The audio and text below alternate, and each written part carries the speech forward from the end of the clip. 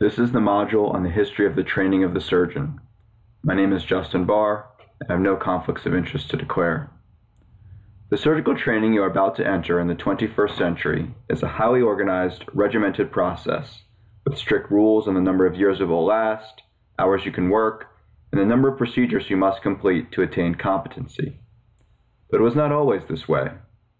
Over the next 10 minutes or so, we will explore how surgeons have been educated, briefly reviewing the ancient, medieval, and early modern worlds before narrowing our focus to the more recent American story.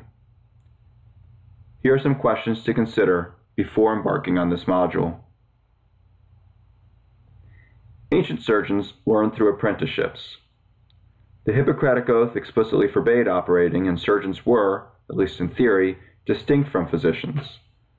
Medical texts flourished in the ancient world, and authors like Hippocrates and Galen often included some content on surgery, but their focus remained on medical interventions, not operative. The first text dedicated solely to surgery did not appear until the 7th century, several hundred years after the fall of the Roman Empire, when Paul of Aegina published the 6th volume of his classic encyclopedia. It remained a reference for over 1,000 years and provided a textual foundation for apprentices otherwise learning almost entirely from experience. Ancient Greek and Roman knowledge, filtered through Arabia, arrived back in medieval Europe around the year 1000 CE.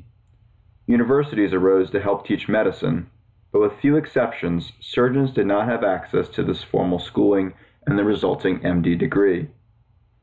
Apprenticeships, often to fathers, continued to train the vast majority of surgeons. Importantly, a textual tradition in surgery did arise, demanding a theoretical foundation for what had previously been a mostly empiric practice. In the introduction of a seminal text, 13th century surgeon Bruno insisted, "Surgeons should be literate men. I scarcely believe anyone can master this art if he cannot read."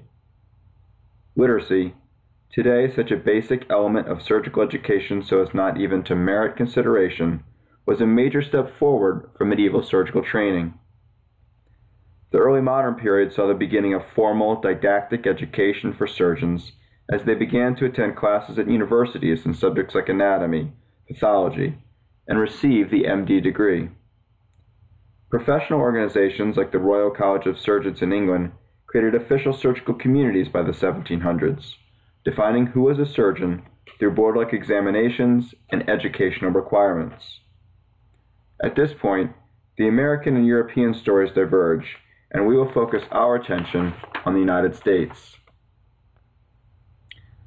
The strict separation between physicians and surgeons that existed in Europe never took hold in the United States, and from the time of the nation's first medical school, the University of Pennsylvania, MDs practiced surgery.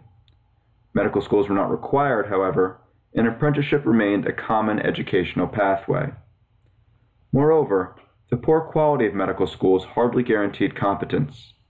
Hundreds of diploma mills churned out doctors, profiting from tuition payments, but not educating their students, who often graduated in 2 years without ever having seen a patient. The early 20th century saw the reformation of undergraduate medical education, catalyzed by the 1910 Flexner Report. Medical schools standardized, with 4-year curricula divided into the traditional 2 years of basic science and 2 years of clinical clerkships. Training beyond medical school was neither required nor frequently pursued. Many medical school graduates simply opened an office and began seeing patients, performing minor surgery. Leaders in American surgery often traveled to Europe, especially Germany, for graduate training, but this course was obviously unavailable to the majority of medical practitioners in the United States. These same leaders who had traveled abroad for their own education recognized the need for a training system here in America to prepare both future academicians and community surgeons. William Halsted was one of these leaders. Son of a New York businessman, he attended medical school and completed an internship in New York before spending 2 years studying surgery in Germany. He returned and eventually became chair at Johns Hopkins. Along with his colleague William Osler, the chair of medicine, Halsted adopted and adapted the Germanic system of training physicians, thus creating the first residency. While establishing the foundation for modern surgical training, Halsted's program differed substantially from today's residencies. He usually accepted 8 interns each year, only 4 of which were promoted to the PGY2 level. Every resident worked under a 1-year contract. No one was promised more than 12 months. There was no orderly progression from PGY2 until chief, and promotion depended on competence and favoritism, not seniority. It was a pyramidal system, with only a single chief resident who served a variable number of years.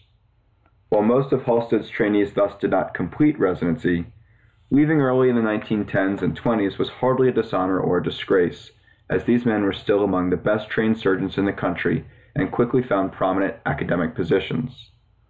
Halsted's graduates were tremendously successful. Many went on to pioneer subspecialties like urology, neurosurgery, operative orthopedics, and ENT. Others became chair at a host of institutions around the country where they subsequently founded residency programs analogous to the one at Hopkins.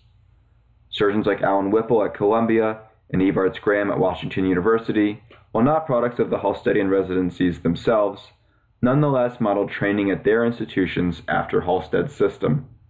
By the 1930s, most academic medical centers had established a Halstedian surgical residency, and American surgeons no longer had to travel abroad for their schooling. The original Halstedian residency founded surgical training in this country, but at the same time, it produced only a few dozen highly trained academic surgeons each year, crucial for medical schools and medical progress, but obviously insufficient for supplying the surgical needs of the country, where GPs with a year of internship still provided the vast majority of appendectomies, hernia repairs, and other minor procedures. During the 1930s, 40s, and 50s, surgical residencies expanded from the academic Halstedian model to one applicable to both academia and community practice. Hospitals came to recognize the advantages of house staff as cheap, educated labor, and hundreds of programs sprouted around the country, providing varying qualities of education. Professional organizations like the American College of Surgeons, American Medical Association, and American Board of Surgery recognized the importance of postgraduate training. While realizing that Halstedian programs were neither possible nor appropriate everywhere, they also grew concerned over the proliferation of inferior residencies. Each organization created a set of standards residencies must meet, established an inspection service to ensure compliance, and published a list of approved programs. Factors like diverse clinical experience, didactic and basic science education, and research opportunities helped distinguish strong programs from weak ones. In the mid-1950s, the 3 organizations united to form the Residency Review Committee, which continues today inspecting and improving programs based on an agreed-upon set of criteria. World War II catalyzed the spread of residencies around the country. The military gave promotions, pay raises, and preferred assignments to board-certified surgeons, generating instant interest in certification and thus the schooling required to achieve it. The post-war VA system further galvanized the rise of graduate medical education. Newly linked to academic medical centers, it also created hundreds of new residency positions, many funded by the federal government. Also rewarding board certification with higher pay, the VA promoted residency training at an economic level as well. Between official incentives offered by the government, academic, and private institutions alike, personal desire of clinicians to improve, and a general cultural shift in medicine, residencies became de rigueur in post-war America. In World War II, over 60% of the surgeons in the Army had not completed residency. By the mid-1950s, practically every new surgeon in the United States had completed a residency analogous to the one you are about to enter. Residency, as formulated in the 1950s, did not change significantly in structure through the second half of the 20th century. The advent of medical insurance and the eventual establishment of Medicare and Medicaid in the 1960s eliminated many of the charity patients who had previously received much of their clinical care from residents. The number of patients seeking surgical care rose, demanding larger training programs. Medicare also fostered a series of bureaucratic regulations demanding increasing attending involvement in the care of patients at teaching hospitals. Furthermore, Medicare provided salaries to residents who, in prior years, received little more than room and board, allowing house staff to get married and start families. As operations became more complex, fellowships, essentially non-existent through the 1960s, became common by the 1990s, further lengthening training. Culture also shifted in the 1960s and 1970s. Nationally, public unrest over Vietnam, civil rights, and Watergate roiled the nation. In medicine, House staff expressed their dissatisfaction with working conditions and burnout, with expedited patient turnover, increased disease severity, and technology distancing doctors from their patients. Some residents even formed unions and went on strike. Much of the cynicism of the era was captured in Shem's classic comedy, House of God. In 1984, a young woman named Libby Zion was admitted to New York Hospital. She died shortly thereafter from cardiac arrest. Despite recently returning from vacation and being less than 24 hours into their shift, overworked residents were blamed for her death for prescribing interacting medications. Zion's death spawned the Bell Commission, named after its founder, which, among other recommendations, suggested the 80-hour work week. Though many leading surgeons vigorously fought the measure through the 1990s and early 2000s, it has since become nationally mandated and a prominent feature of modern GME. Today, surgical residency faces both opportunities and challenges. Duty hours, the complex interplay between community and academic hospitals, now often part of the same healthcare system, increasing demands of attending oversight, electronic medical records, and ever-expanding technology have all affected residencies both positively and negatively in the 21st century, with the impact of the Affordable Care Act yet to be seen.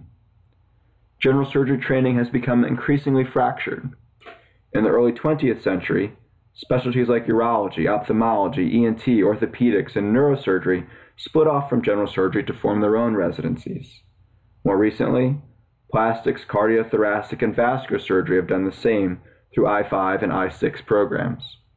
As early specialization pathways become increasingly common and a global 3-3 structure discussed as a possible framework going forward, the future of general surgery residency is uncertain.